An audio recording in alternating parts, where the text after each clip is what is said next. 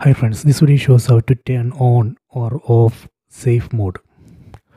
Go to settings, select this settings icon. First I will show you how to turn on safe mode. Go to system, go down, set restart. Then press and hold OK button on the remote.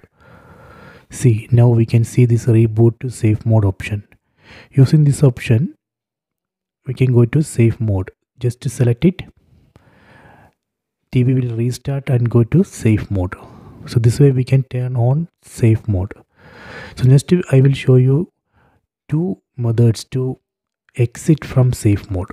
Method 1, again go to settings, system, then select this restart option. Just select it and restart the TV. So that way we can exit from safe mode. This is the method 1.